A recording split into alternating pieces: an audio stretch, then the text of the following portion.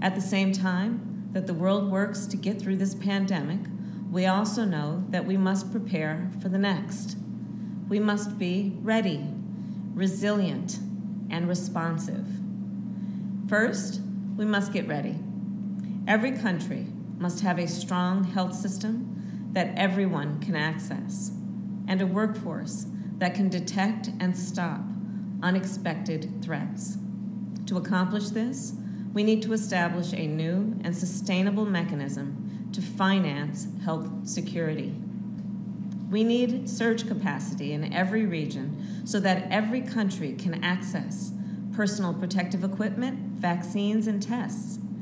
We need a system that can quickly produce more supplies and stage them around the world without hesitation. We have been reminded that the status quo is not nearly good enough, and that innovation is indeed the path forward.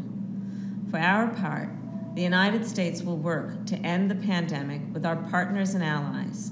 We will invest in our health security at home and globally.